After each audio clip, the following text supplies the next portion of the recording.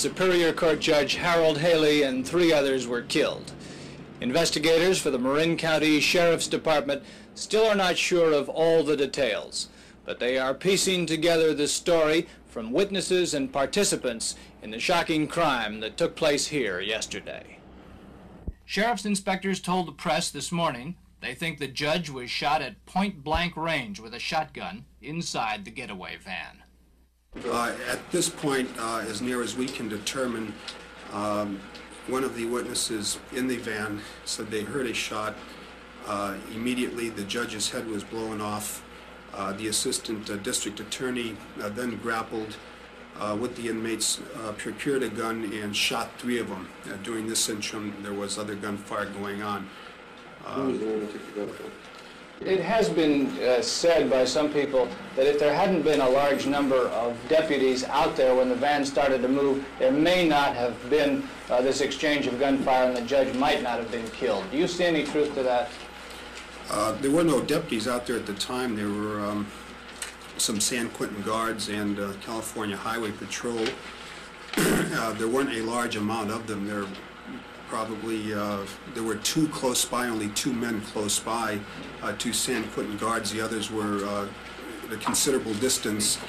There were some vehicles, San Quentin vehicles, CHP vehicles, parked down where the entrance to the main road is, in sort of a tentative roadblock. However, there was an area that had been created, I'm told, so that the van could have proceeded through.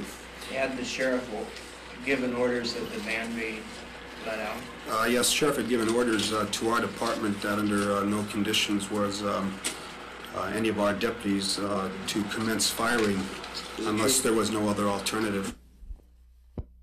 One of the amazing things about the escape attempt were the photographs taken of the action by San Rafael Independent Journal, besieged with requests for reprint rights from all over the world. Keene was shaken by what he saw and recorded, and so was the rest of the world. Well, I was coming in from an assignment, just a regular, normal assignment, and picked up on the police monitor a call from the Civic Center that there was an armed gunman in the corridor. So I rolled to the Civic Center, went up to the court floor, got off the elevator, and I went around a corner and I encountered a man with 2 guns, and I was then part of the action. Well, what happened? How could you get the shots you got without them shooting you? They wanted the publicity. They invited me to take pictures, and I was convinced at that time that this was similar to a Cuban hijack, that there was a purpose behind it. And one of the men, as they left in the elevator, after they told me that they didn't want me as a hostage, did say, "We want the Soledad brothers freed by 12:30 today." And I was sure at that point that that's what their intent was. Your pictures were all in focus. How did you maintain your cool and do your job under those circumstances? Well, if you could see all the pictures laid out one after another, you could tell that the pictures when they started were pretty much in focus. But as the thing progressed, they got pretty shaky, and in some of them you can really see the camera movement. Were you afraid during all of this? I was more afraid for the people that were held hostage than I was for myself, because I was busy for one thing while it was going on, but after it was over I was terrified. Could you tell from looking at the pictures and from looking at the face while this was happening, how the hostages, and especially Judge Haley, what was going on in their minds? Well, when I photographed Judge Haley, I could see the fear in his face, and I felt very deeply for him. Nearly 100 law enforcement officers joined perhaps 1,000 Marinites at St. Sylvester Catholic Church for the Mass.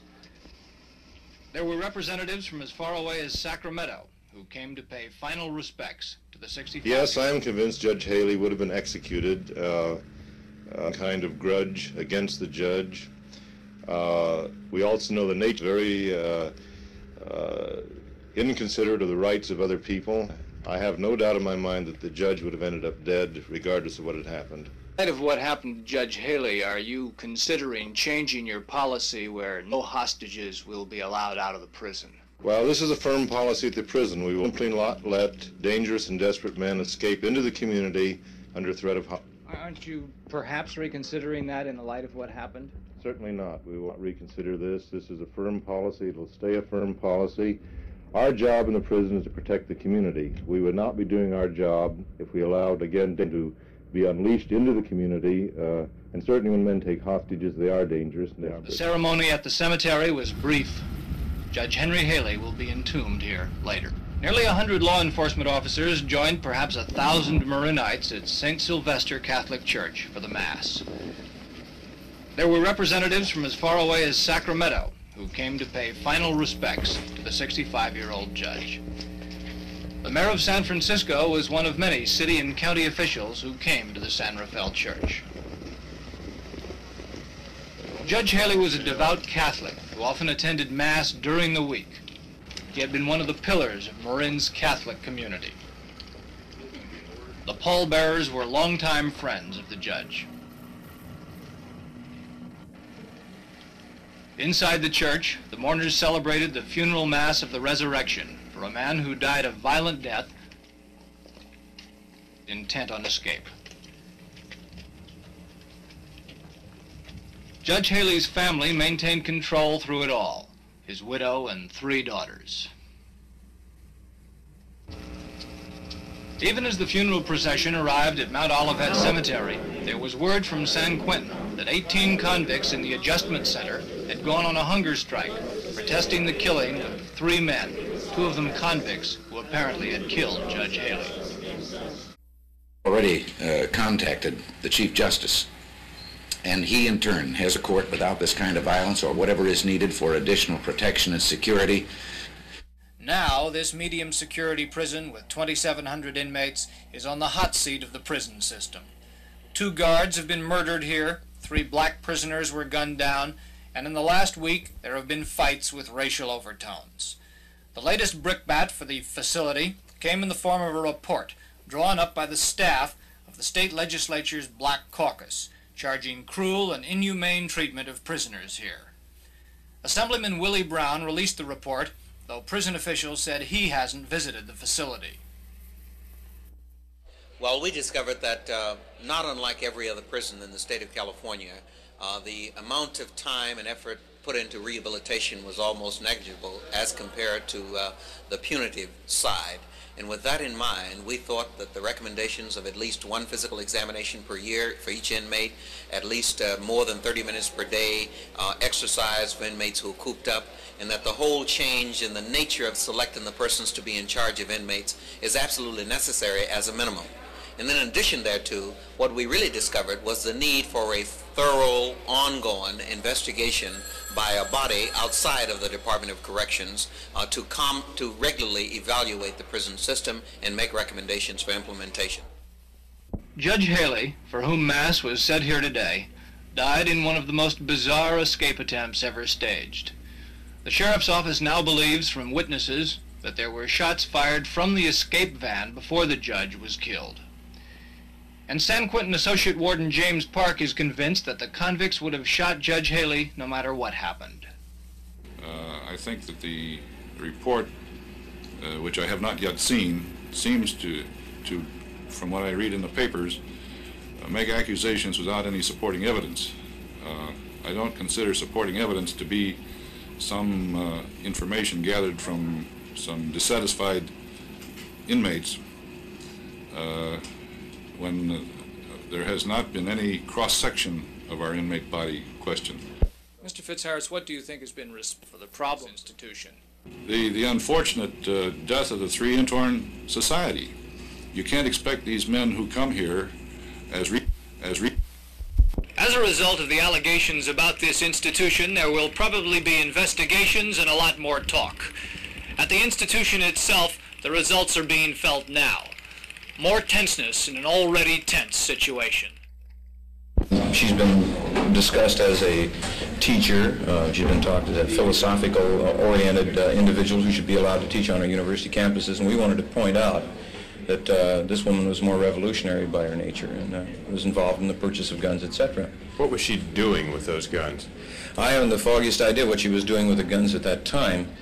Obviously, since that time, the guns have had rather an interesting way throughout the state of California, finally winding up in Marin County, and from our information, the guns that were used in the killing of the people in Marin County.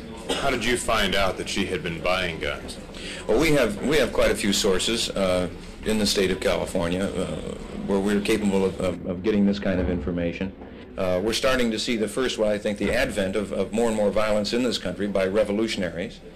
And so there's no surprise to me that communists will use guns. They've used it in every country they've ever been in. I see no reason why we shouldn't see them using them now. What was she doing with the guns? Do you know that? I'm not privy to what the Communist Party does with weapons after they buy them. So I don't know what she was doing with the guns. All I do know that she had association with Jackson. Jackson wound up in Marin County affair. Do you think it's true communist revolutionary style for her to have bought these guns in her own name?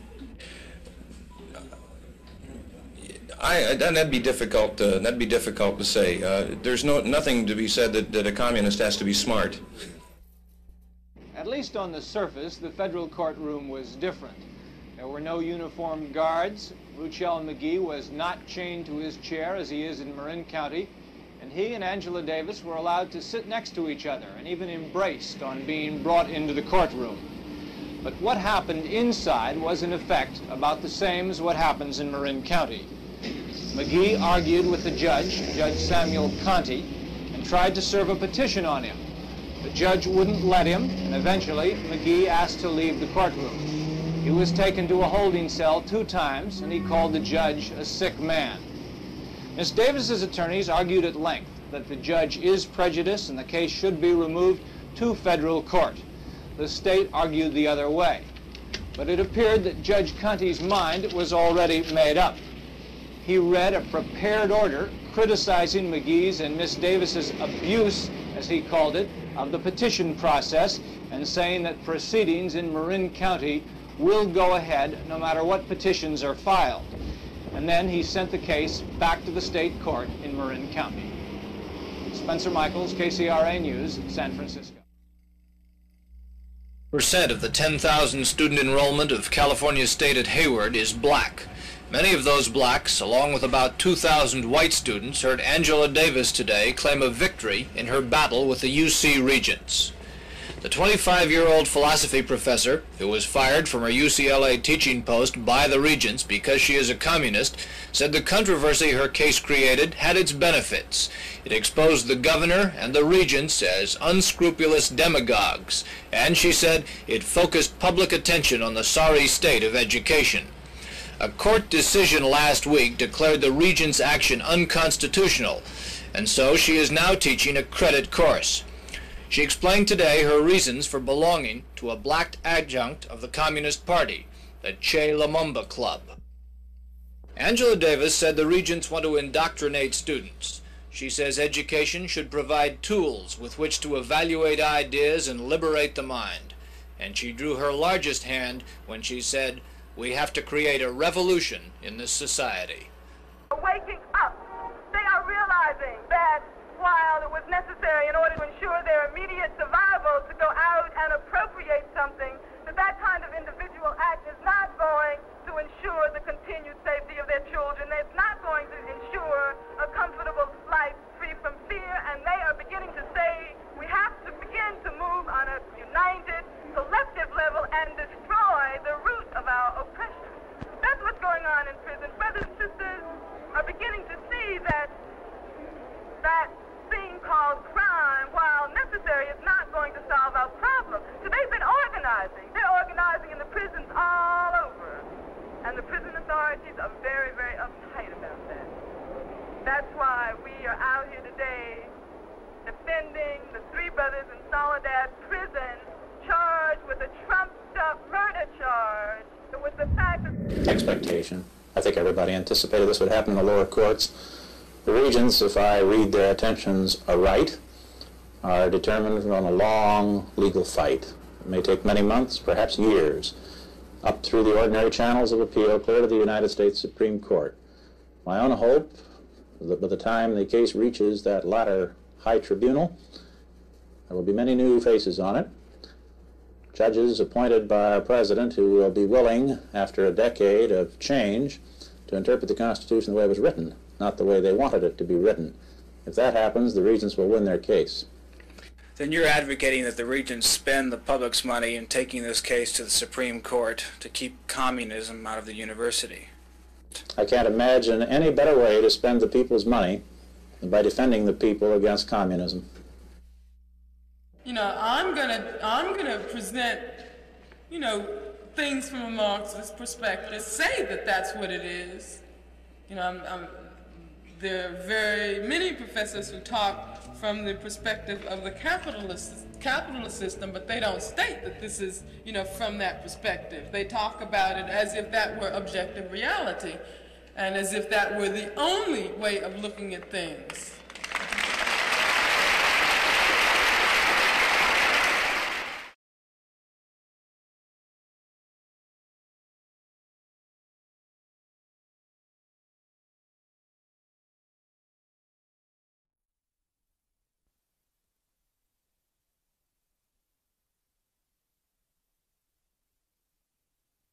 At the present time, we have not conferred with the attorneys who are now speaking with Angela and will not be in a position to answer any questions you might have until later in the week. The attempts in the press to link her with a shooting in Marin 2 months ago is based solely on police informer allegations and has no basis in fact. The pillory of Angela Davis comes at a time when she, with others, was exposing in a mass way the condition of the prison system.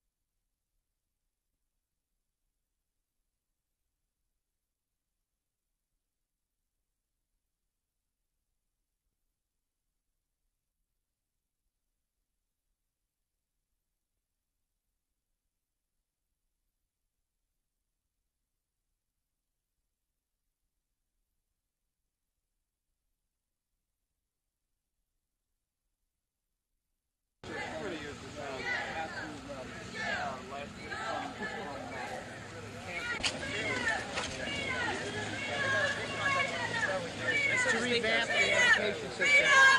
Freedom! Freedom! Freedom for Angela! Freedom! Freedom! Freedom for Angela! Freedom! Freedom! Freedom for Angela!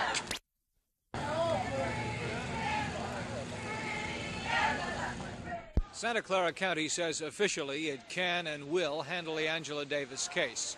But when it comes to costs, this county is following the pattern set by Marin. It is asking the state for reimbursement.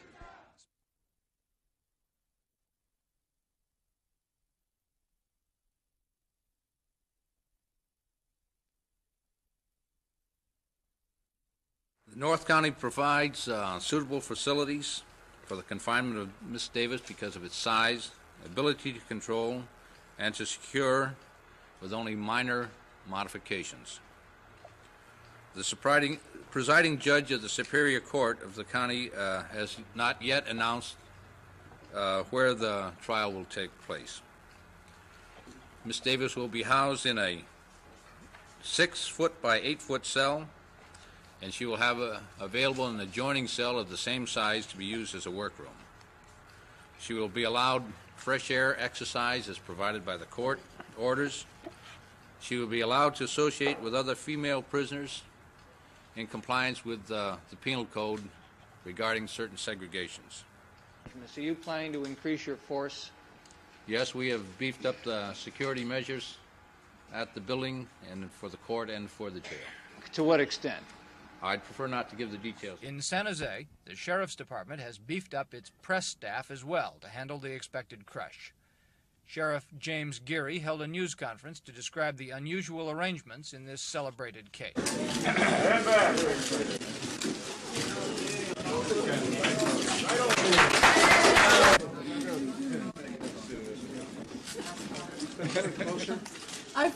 fine. I feel better than I have in 16 months.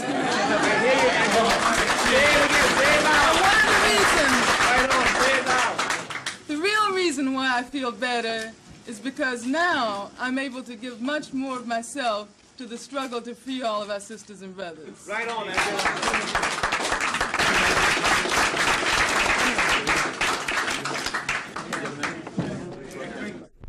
This, of course, has been a true victory for people struggling everywhere. It's a victory in the sense that the abolition of capital punishment is very closely related to all of the struggles that have been conducted around the prisons over the last year. It's related to the murder of George Jackson and to the massacre at Attica.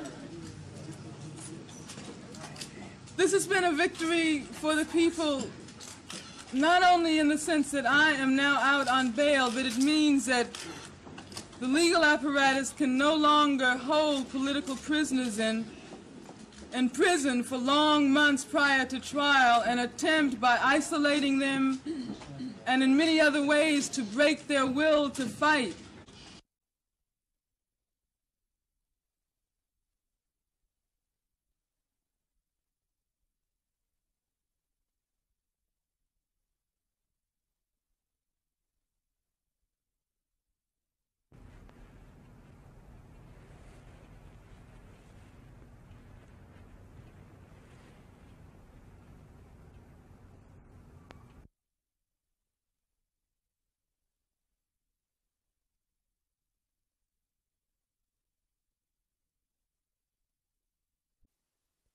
Theoretically, can the American system of justice be used by the state for political repression? Well, I don't want to comment on the Davis case because obviously I don't know anything about that. I wasn't in court. But you have to remember one thing about this, that the day of reckoning comes for every prosecutor. He knows that he's going to be in court where he must put up, and he must put up to the extent of persuading a jury beyond any reasonable doubt that the charge that he has brought is a true charge. We protect the innocent by requiring the state to prove his guilt beyond any reasonable doubt.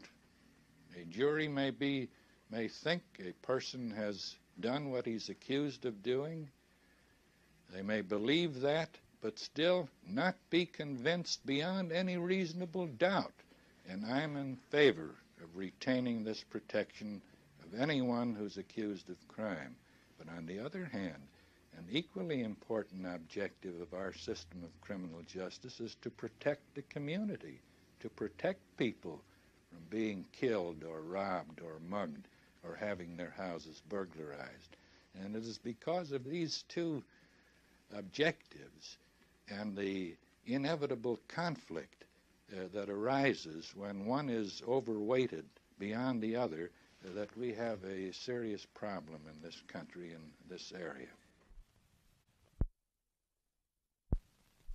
Well, my own personal opinion, and that's all it can be, I have no evidence otherwise, my own personal opinion is that this entire incident, starting with the hiring of Miss Davis, was a deliberate provocation. If the black professors at UCLA and others elsewhere in the system won't grade, what action will you recommend to the regents? Well, I think they're guilty of insubordination. I don't think they have any right to refuse to grade students who are taking legitimate catalog courses leading toward a degree. And I think the students have a right to demand their grades and demand their credits. I intend to make it perfectly clear to the citizens of California that such revolutionary actions as have been occurring at Berkeley and elsewhere are not, and I repeat not, simply the acts of youngsters sowing their wild oats or seriously and legitimately questioning our society and its values.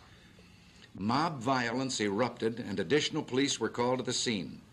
On that day, police took a tremendous and unprovoked beating from a well-prepared and well-armed mass of people who had stockpiled all kinds of weapons and missiles. They include pieces of steel rods as well as bricks, large rocks, chunks of cement, iron pipes, and so on.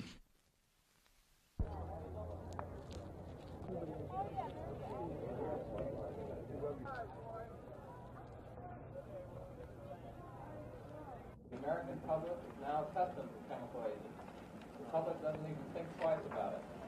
We're being prepared to accept chemicals following the rage. These are severe asthmatic patients that are breathing ether gases which are chemically related to the nitrogen mustard gases which were used. Not as for safety rather than support of the demonstrators? My students, they're good, serious students. They're not involved in this situation in any way, but with this armed force being used around us and tear gas being dropped just indiscriminately over the whole campus, we can't go on, and it's demonstrably not safe.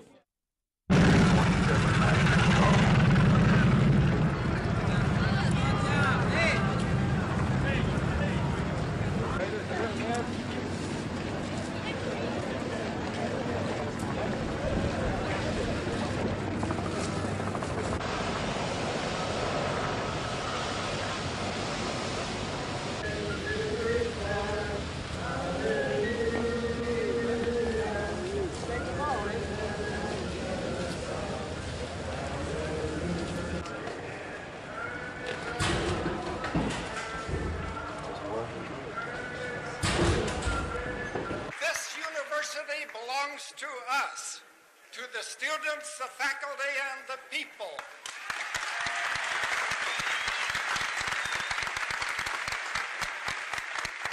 This university is not the property of Governor Reagan and the other regents.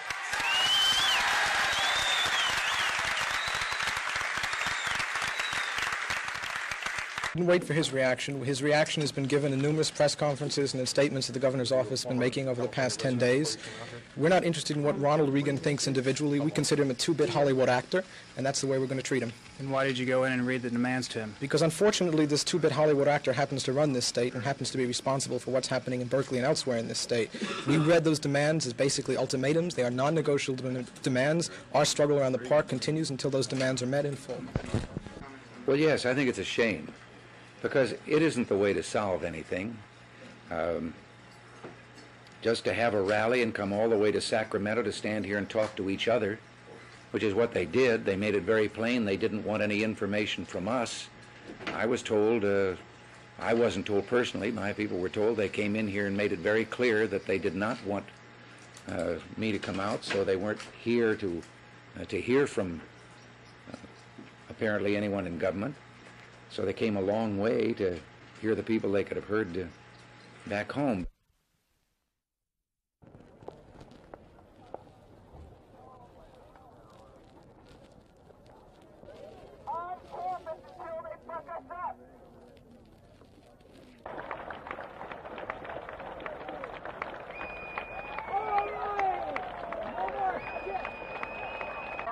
Walking by.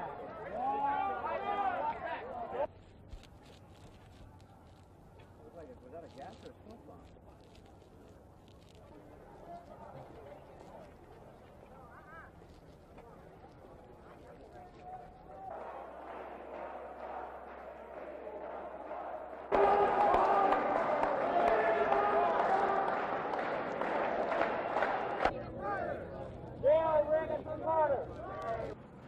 That patient had come to Powell Hospital 1 hour earlier when there was gas around the hospital and had been exposed to that gas. Oh.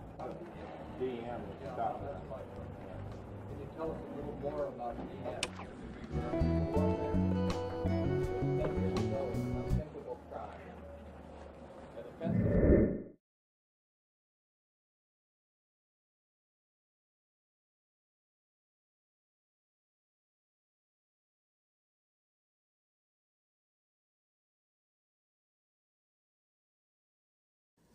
But over the last few years, there has come into being another kind of political prisoner. And I'm talking about all of the sisters and brothers who are victims of the system, who are easy targets of the police, who get railroaded through the courts into prison, often for no reason at all, who are there only because they're black. And I think a brother during the Attica Rebellion sort of expressed this whole thing when he was asked by a reporter what he was charged with. And he said he was charged with being black. That's why he was there. And coupled with the oppression that leads black people and brown people, people of color, into the jails and prisons of this country, has been a new kind of political awareness that has spread all over the jails and prisons throughout the country.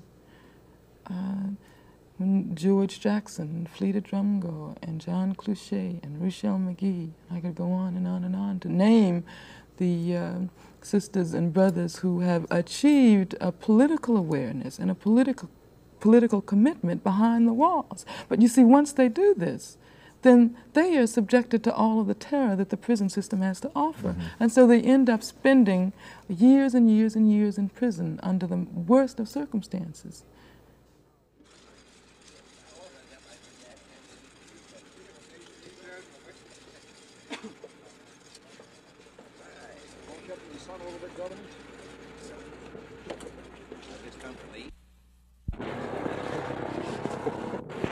Well, I have said that in the limited opportunities I have, or chances to leave or to help the party outside of the state, that I will go wherever the White House and the National Committee feel it is most advantageous to go. And they're handling those now, and it's at their request that I'm going to go and speak to, I suppose it'll be the typical fundraiser in both New Hampshire and in Massachusetts. Governor, this week the Vice President said that this country may have come out second best in the ping-pong trip to Red China. Do you share that point of view?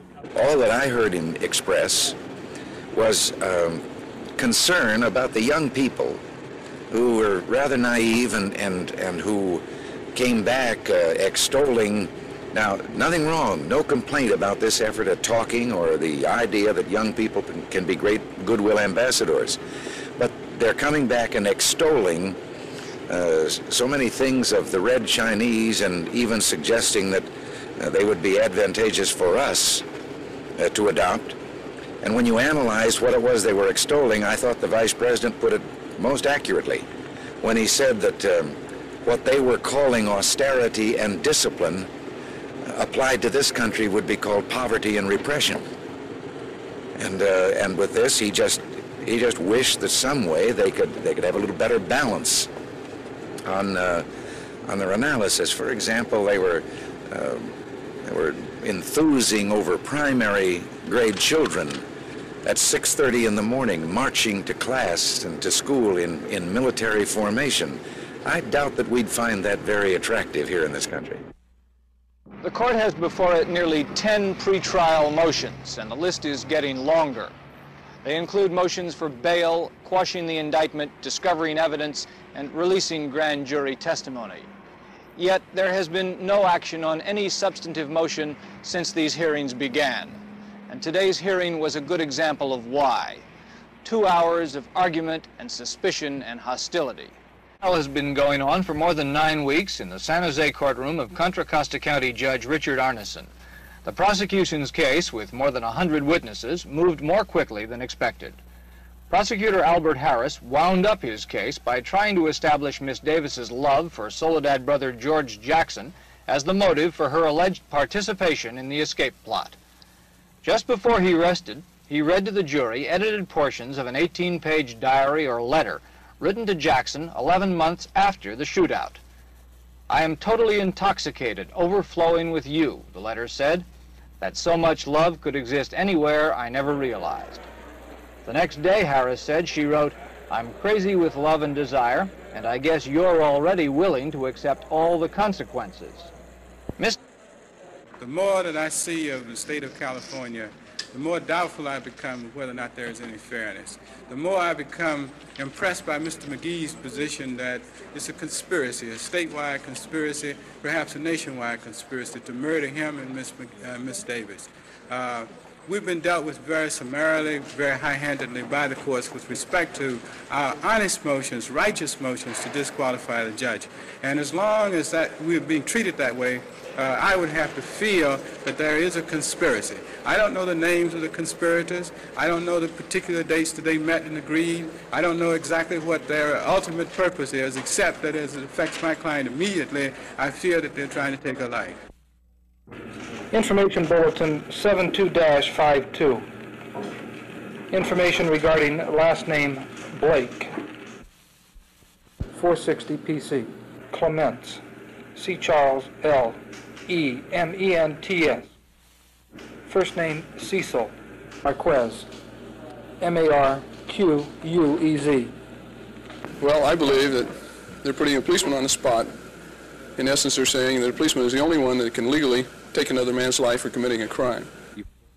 For the burden itself, I'd say the fact is our professional attitude is going to go towards the criminal now. He's going to have a benefit over us for the fact that he knows he's got an opportunity to take a life. I think just from the way the police deaths and things like this are going up, multiplying over the years, this is one of the reasons why it's continuously climbing, because guys can just about get away with anything.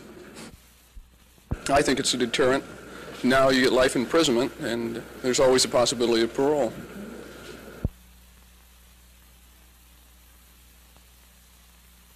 Well, no. I don't think it is a deterrent. If you're going to kill someone cold-bloodedly, you're going to kill them cold-bloodedly. If you're going to kill someone in the heat of passion, you're going to kill someone in the heat of passion. They say it's not a deterrent to murder because the murder rate keeps going up despite the death penalty, but the murder rate that keeps going up is the type of murder that the death penalty doesn't apply to anyway, such as family problems. Today's criminals got little enough respect for law and order as it is without taking away its largest deterrent. It's just making our job that much tougher.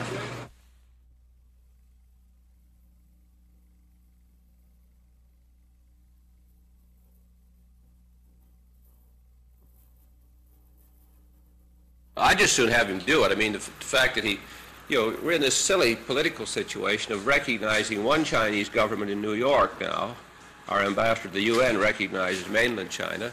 In Washington, the Secretary of State recognizes the government of China as the Taiwan government.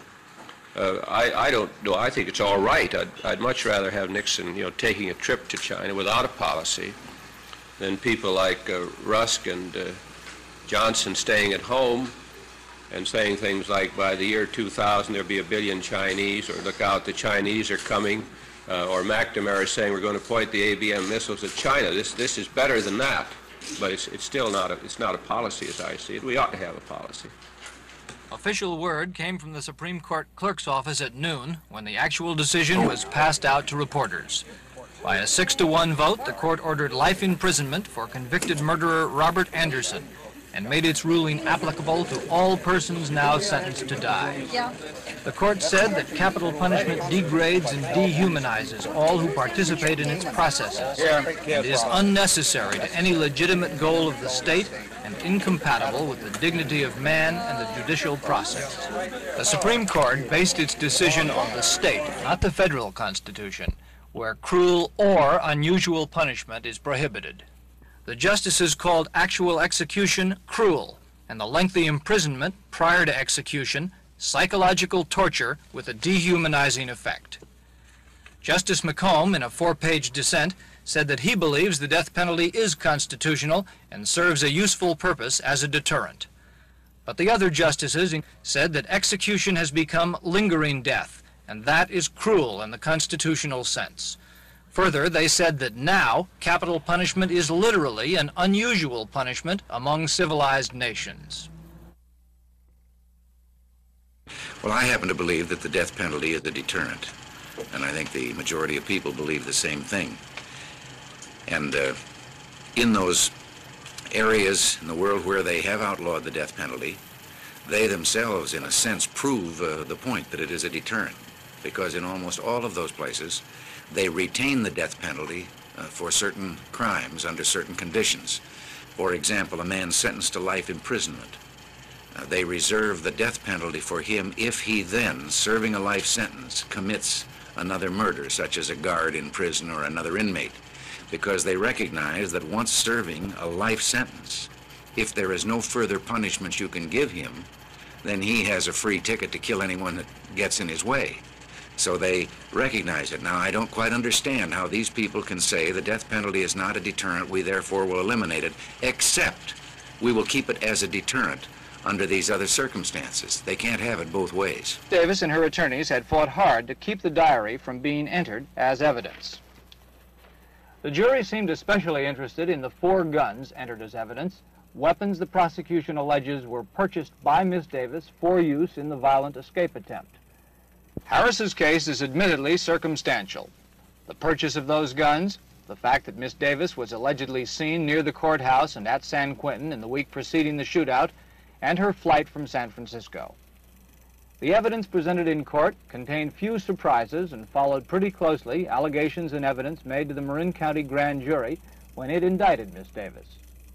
The defense will attack that series of events as coincidental and not proving anything other than Miss Davis's concern for her own safety and her involvement in militant leftist political causes. The jury in the Angela Davis case has been told to report back to the courtroom at 9 o'clock on Thursday morning.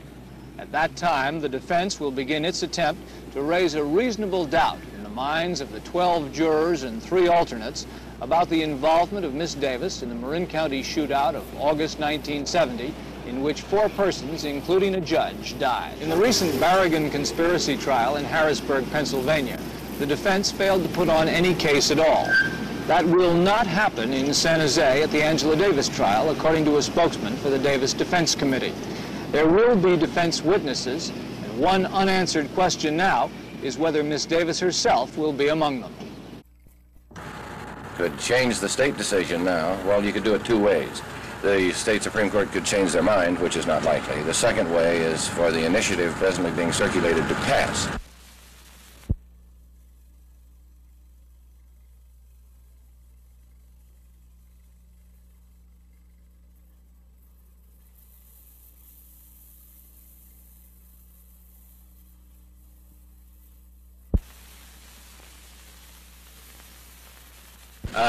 The real issue is whether he should be sentenced to life in prison, where he'd be eligible for parole in 7 years. That doesn't mean he'll get out in 7 years necessarily, but he'll be eligible for parole in 7 years, or whether he should be sentenced to life without possibility of parole. And we're arguing the latter. We're arguing that a death penalty necessarily includes him never coming back.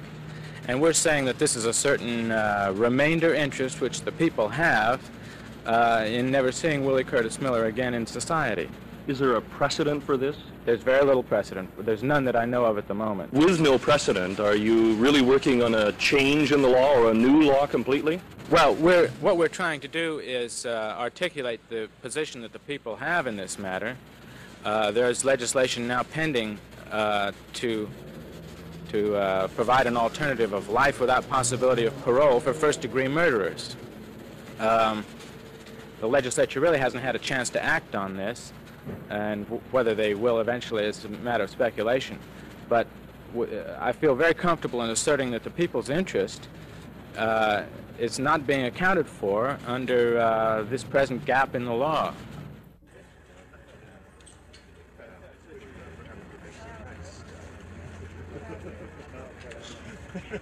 Is not particularly disturbing, certainly not surprising. Normally when a state Supreme Court hands down a decision which they say is based upon state law, the United States Supreme Court won't hear it. We were aware of that. The odds were not very good in our favor. The main question, of course, as to whether the death penalty is constitutional is presently before the Supreme Court. We expect that they will hand down a decision on that within a matter of weeks. It could have come today. If they decide, as we think they will, that the death penalty is constitutional, that a state can impose it in an appropriate case, then we'll be in the situation where it's constitutional in 49 states and unconstitutional in California because of the state decision.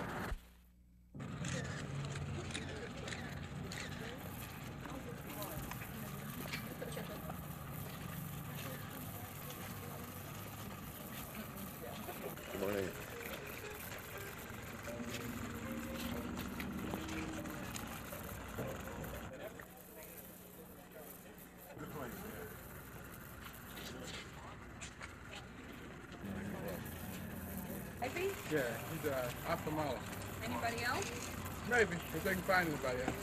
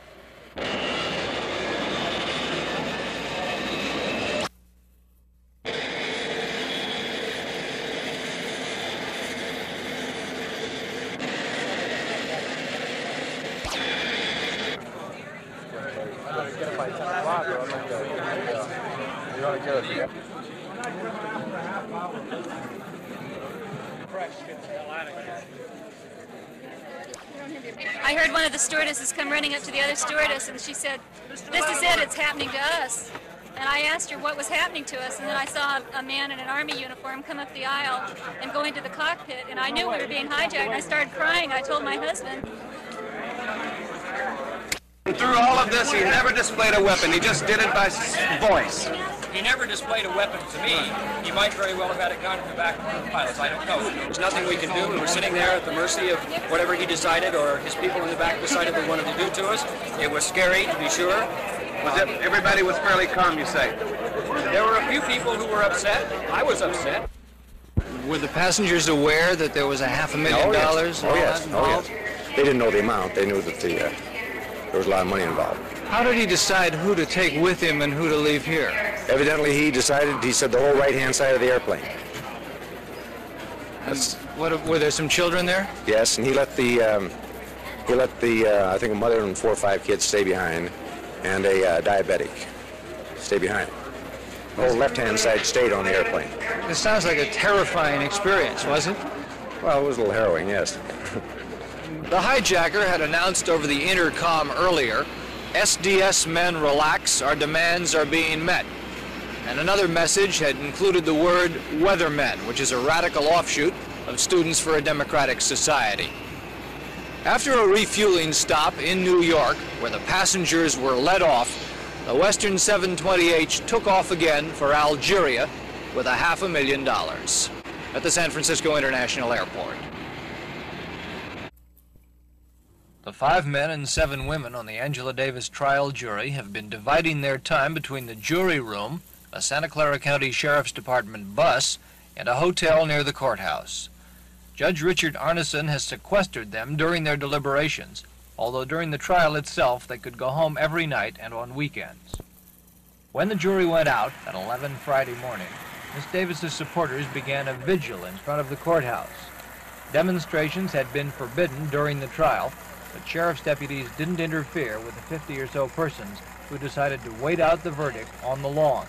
Among them, communist Bettina Abtecker, who played ball, and women's libber Kate Millett, who played frisbee. During yesterday's hijacking, in which it was thought Miss Davis had been demanded by the hijacker, the defendant was brought to the courtroom.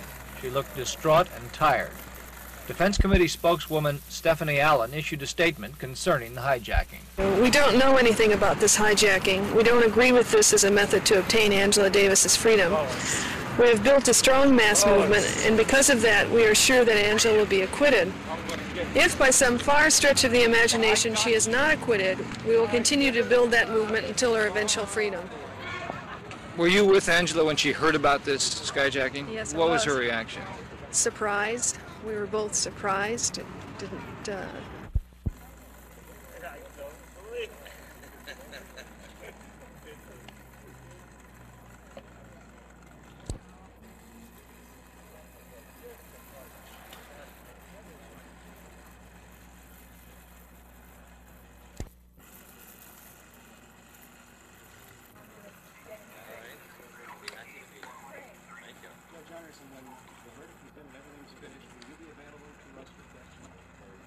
Interview? Oh, I know. I'll talk to you socially, but... On the record?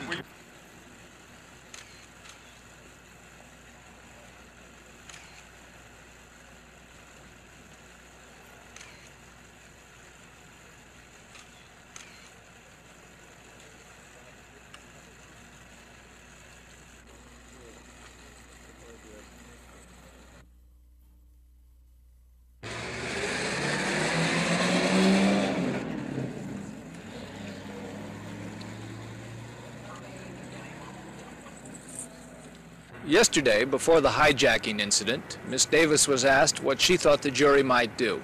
And her answer was, "I'm not making any predictions. I'm just waiting like everybody else." From this rented flat in San Francisco's declining Potrero district, $16,000 has been raised to defend the Soledad brothers. The case has become a radical cause célèbre and has attracted attention nationwide. Dr. Benjamin Spock, Senator Joseph Clark of Pennsylvania, and Communist Angela Davis are among the members of the Soledad Brothers Defense Committee. The brothers are 3 inmates from Soledad State Prison: George Jackson, Fleta Drumgo, and John Clichette. They are charged with murdering a guard. The incident took place at the Monterey County Prison in January, 3 days after another guard had shot to death 3 black prisoners he claimed were involved in fights. That shooting has been ruled justifiable.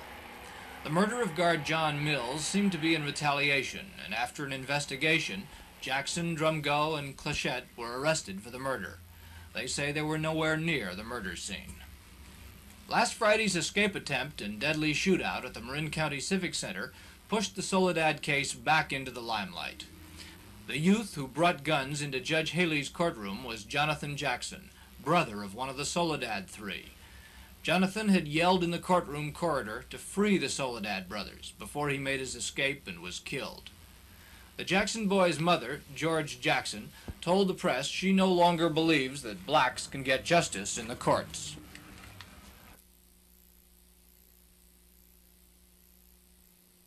In Berkeley, the attorney for defendant George Jackson, Faye Stender, says black prisoners are brutalized at Soledad and that the Soledad brothers are innocent. Well, I think that when O.G. Miller murdered 3 black inmates on January 13th, that the state of California started something that's going to be very hard to finish. I think that all inmates in the state of California are determined that they're not going to be murdered and brutalized any longer. And the 3 Soledad brothers have been chosen as scapegoats for that. And I think that's pretty important because I think the inmates have joined the revolution. There seems to be concern that during the trial of the Soledad brothers there may be some sort of an incident, perhaps a repetition of what happened in Marin County. Are you concerned about that?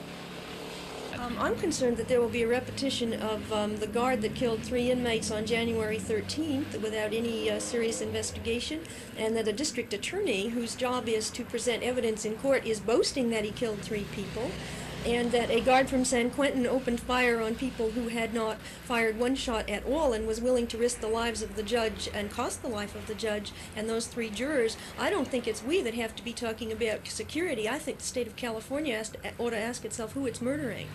The Soledad case was moved to San Francisco, although presiding Judge Carl Allen had thought it might be safer in San Quentin. Allen is disturbed by an atmosphere today in which he says defendants and their attorneys become public heroes. This disturbs me more than anything else, to think that the public would take and hero worship some of these lawyers who try to conduct themselves in this bizarre manner in a courtroom. You think it's just for the lawyers, or do you think it's for the defendants, too? Well, they also worship the defendants, of course. An example of that is that, according to the news media, was 5,000 people out to welcome Huey Newton when he's released from the jail. I don't know what entitles him to have. What did he do to entitle him to have 5,000 people out to welcome him?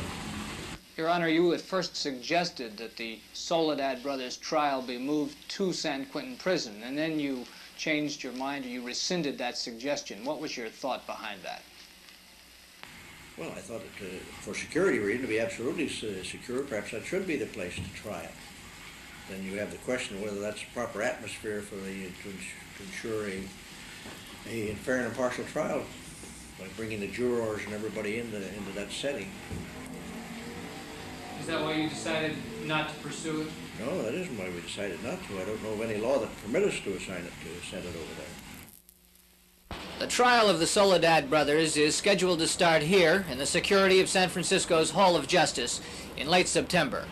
And no matter which side one is on, that trial promises to be a test of the judicial system under extreme pressure. Spencer Michaels, KCRA News, San Francisco.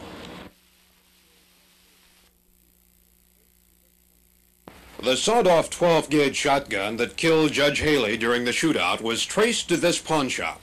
Here, Angela Davis showed her driver's license for identification and signed the firearms transaction record as required by law. The single-barrel weapon cost $34.50. It, along with 3 other guns used in the fatal escape attempt, have now been linked to the 26-year-old former UCLA assistant professor. Marin County authorities have asked the FBI to join in the search for her.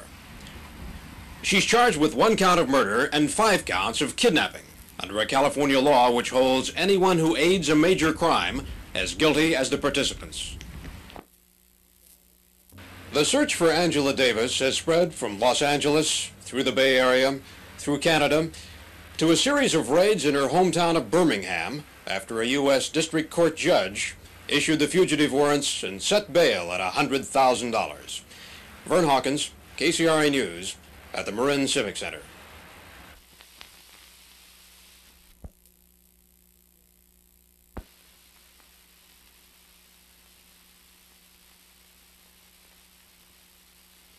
Well, first of all, you'll have to understand that her conduct is not so much black as it is red.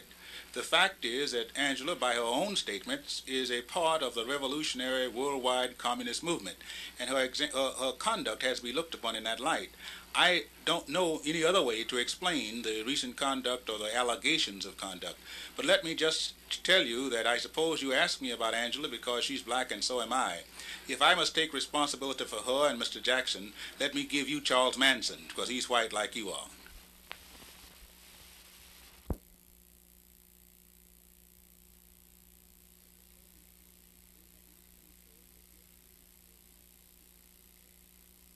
At the present time, we have not conferred with the attorneys who are now speaking with Angela and will not be in a position to answer any questions you might have until later in the week. The attempts in the press to link her with a shooting in Marin 2 months ago is based solely on police informer allegations and has no basis in fact. The pillory of Angela Davis comes at a time when she, with others, was exposing in a mass way the condition of the prison system. For the moment, and perhaps until the end, the proceedings in the case of the People versus Angela Davis and Racial McGee are taking place here, the Marin County Civic Center. This is where Judge Harold Haley and 3 others were killed in the August shootout, and this is where Judge Joseph Wilson has decided preliminary procedural matters will take place. Miss Davis's defense wanted the matter to be heard in a larger hall, accommodating more spectators. But the judge said he preferred a real courtroom atmosphere. The trial, he said, will of course be public. Security continues to be extremely tight for the spectators, and especially for Racial McGee. He was bound around the neck, wrists, and body with chains for his court appearance, and objected. Miss Davis, who was participating in her own defense thus far, cried out during the hearing, "Free Racial McGee." In court and out, references are constantly made to how much worldwide interest there is in this case. Franklin Alexander heads a national united committee to free Angela Davis. The illegal character of the whole campaign against Angela, and especially her brutal treatment at the Women's House of Detention in New York City, and her total isolation at the Marin County Jail, have brought the court and penal systems into further serious question in the minds of thousands of people in this country and in the world. Miss Davis's attorney, Alan Brodsky, talked about some as yet unsettled aspects of the case. You keep mentioning a trial, and yet the judge said that this is only for one hearing. Do you not intend to seek a change of venue? We've made our position clear on that. That issue is going to be resolved after the pending motions, some of which, if granted, will make the whole proceeding moot. We'll dismiss the whole proceeding, so that's not an issue at the moment. Ms. Davis is taking an active part in her defense. Could you give us some idea of what she does during the day? I mean, is it a 20-hour-a-day poring over law books? She is working hard, and she is working vigorously in her own defense. I think that just about sums it up. On Tuesday, Brodsky will argue for bail, that the indictment against Miss Davis be quashed, and that she be allowed to serve as her own attorney at the trial.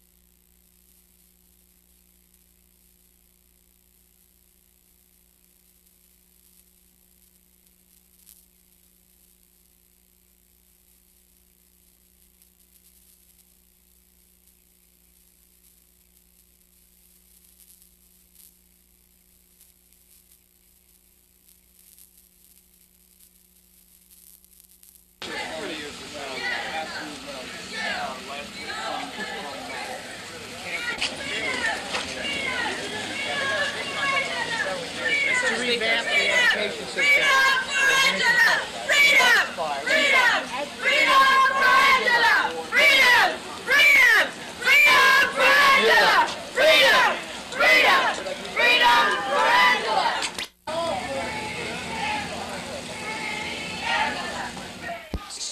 But when it comes to costs, this county is following the pattern set by Marin, Palo Alto.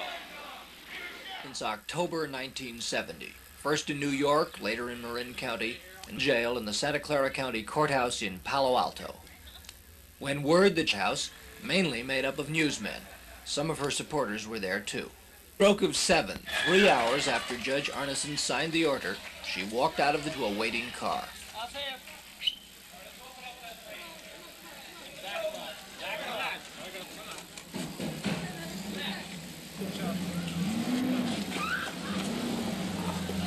While she is a week, and her movements will be restricted to the Bay Area. A bail bond of $100,000, that in addition to $12,500. She just made a public appearance tonight by leaving the jail. In terms of appearing at rallies and meetings, no, she cannot at the present time. I'm going to get out of here. A lot of entertainers said they'd be glad to put up the money for it. Did you hear from any of them today? Yes, they did. We did have contact with the entertainer who would have gone all the bail and double over, except for the fact that she was out of the country at this time and it wasn't possible to complete the transaction this afternoon. Every entertainer that has publicly indicated that he or she would support Ms. Davis and go bail did evidence their willingness to keep that commitment today. However, circumstances were such that they couldn't. Could you say a few words about what Ms. Davis said in the last couple of hours? Well, the last thing I heard her say was goodbye. It's not fixed by law? No, well, it's usually 10%. Regardless of the size. 10%. In this case, what is it, sir? Pardon? In this case, what is it? In this case, 10 pounds. 10%. So Yeah, be 10 pounds. now she'll also have to pay that $2,500, won't she? That's it. That was. So it'll be $12,500. That would be Mr. Moore's. By Mr. Moore. Well, we talked about bail and. One more question. Are you concerned about this bond at all, that you'll get the money back? Oh, I think so. Otherwise, I don't think I'd grab it. It's pretty hard to lose $100,000. Angela Davis and her supporters were, of course, ecstatic at her release from jail. Her attorney, Howard Moore, said that the man who put up the $100,000 for the surety bond was Roger McPhee of Fresno County, a cooperative farmer. Angela Davis goes from Santa Clara County, where she will stay during the months.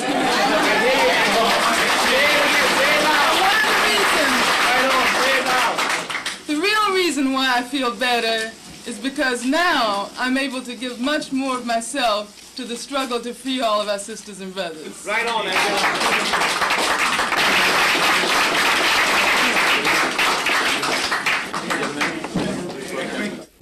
This, of course, has been a true victory for people struggling everywhere. It's a victory in the sense that the abolition of capital punishment is very closely related to all of the struggles that have been conducted around the prisons over the last year. It's related to the murder of George Jackson and to the massacre at Attica. This has been a victory for the people, not only in the sense that I am now out on bail, but it means that the legal apparatus can no longer hold political prisoners in prison for long months prior to trial and attempt by isolating them and in many other ways to break their will to fight.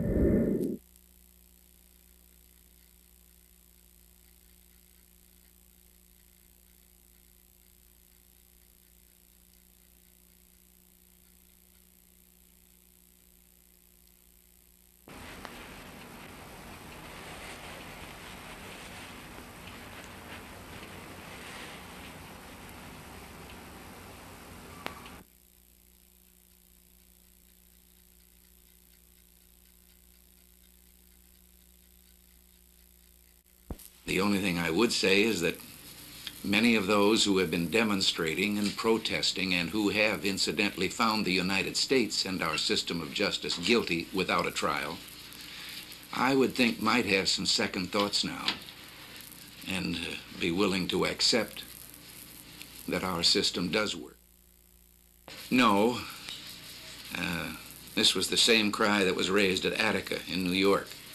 I think we have a great many felons in prison, guilty of crimes ranging all the way from crimes of violence and murder and rape to robbery and so forth, who would be delighted and in the present spirit of the times are trying to transform their image to one of being oppressed politically. And it must be much nicer for them to think of themselves as the unjust victim of political harassment than really serving time for the crimes they committed. Well, my own personal opinion, and that's all it can be, I have no evidence otherwise, my own personal opinion is that this entire incident, starting with the hiring of Miss Davis, was a deliberate provocation. If the black professors at UCLA and others elsewhere in the system won't grade, what action will you recommend to the regents? Well, I think they're guilty of insubordination. I don't think they have any right to refuse to grade students who are taking legitimate catalog courses and leading toward a degree. And I think the students have a right to demand their grades and demand their credits. I intend to make it perfectly clear to the citizens of California that such revolutionary actions as have been occurring at Berkeley and elsewhere are not, and I repeat not, simply the acts of youngsters sowing their wild oats or seriously and legitimately questioning our society and its values. Mob violence erupted and additional police were called to the scene. On that day, Police took a tremendous and unprovoked beating from a well-prepared and well-armed mass of people who had stockpiled all kinds of weapons and missiles.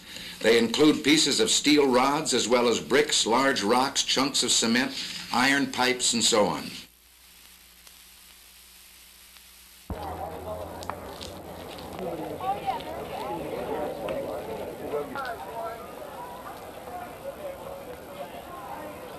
The American public is now accustomed to chemical agents. The public doesn't even think twice about it. We're being prepared to accept chemical following their age. We saw severe asthmatic patients here who ran ether gases which are chemically related to the nitrogen mustard gases that were used. Not as for safety rather than support of the demonstrators? My students, they're good, serious students. They're not involved in this situation in any way, but with this armed force being used around us and tear gas being dropped just indiscriminately over the whole campus, we can't go on, and it's demonstrably not safe.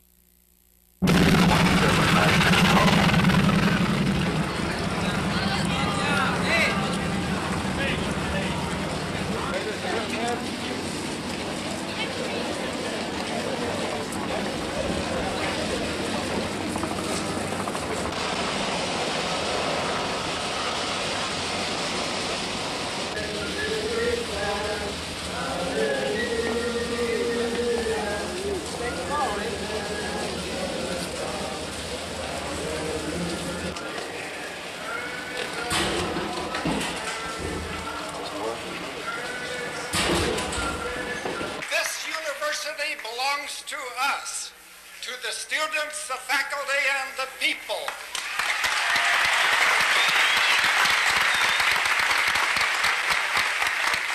This university is not the property of Governor Reagan and the other regents.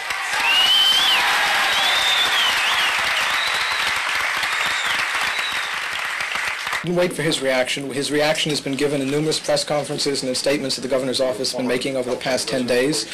We're not interested in what Ronald Reagan thinks individually. We consider him a two-bit Hollywood actor, and that's the way we're going to treat him.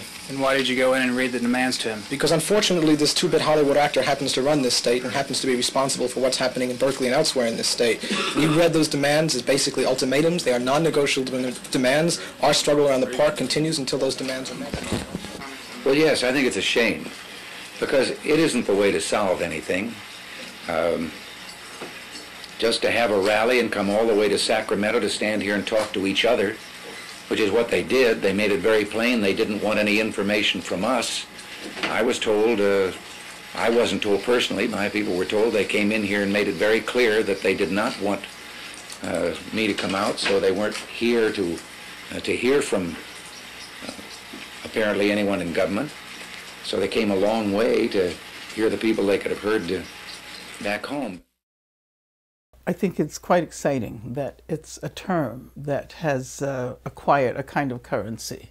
At the very beginning, when it was introduced, it was always necessary to engage in a rather long conversation explaining the meaning of the prison industrial complex. Of course, the resonances with the military industrial complex are what most people immediately think about.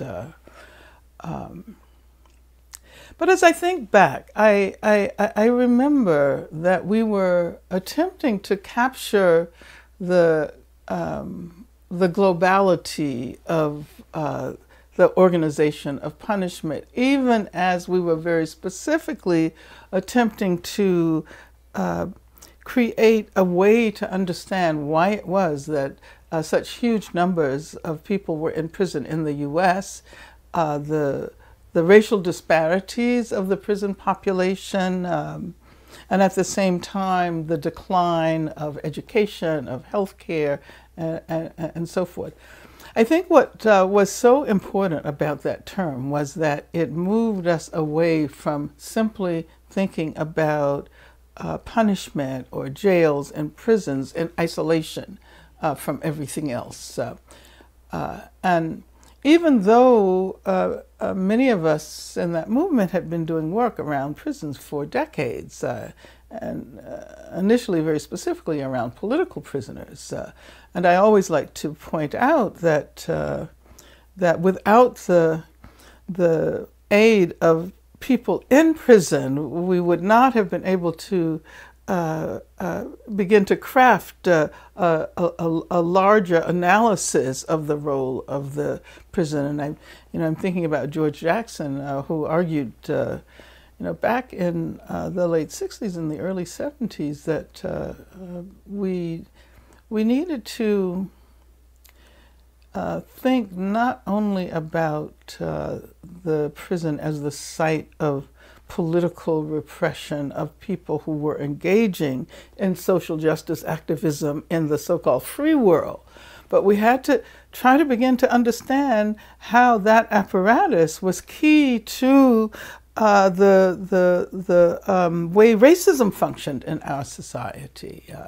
So there were a lot of questions that were questions, and many of them are still questions.